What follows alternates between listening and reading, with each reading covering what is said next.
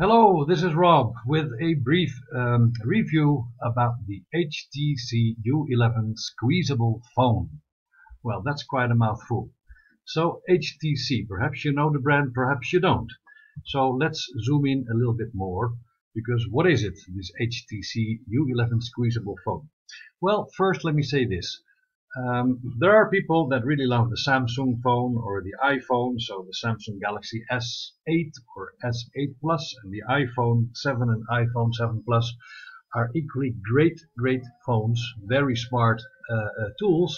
But then again, if you don't want to be like everybody else, then why not consider the HTC U11 Squeezable phone? What it is a unique and personal flagship smartphone built by HTC, of course, with very powerful features built into it. So let's just pick out a few of those features. What makes it unique? Well, there's the programmable squeeze functionality. I'll come back to that in a little bit. There are hot colors like sapphire blue, ice white, brilliant black, amazing silver and red, so you can really pick the color you like most. It has a very powerful Snapdragon 835 processor. It has ViewSonic noise cancelling headphones and many more features. I don't want to list all of them because this review will be far too long.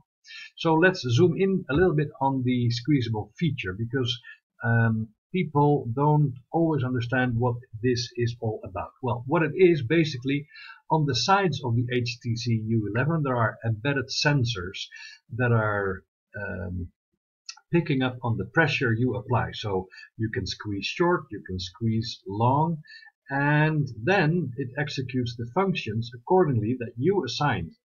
And the phone will allow you to program macros to it. So that is a very powerful feature indeed. So it's not squeezable in the sense that it's very flexible, but it's about the sensors that are integrated with this smartphone that enable you to execute certain actions, such as like getting your camera ready, taking a picture, or whatever else you assign to the squeeze functionalities. So that's a nifty little tool and a great feature that this phone has that no other phone can offer. Well, basically that's it. The phone is available as of the 1st of June 2017. You can of course pre-order or order yours from Amazon today.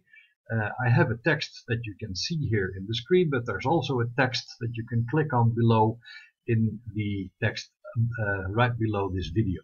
So that's it, and I hope you enjoyed this little review. Thank you.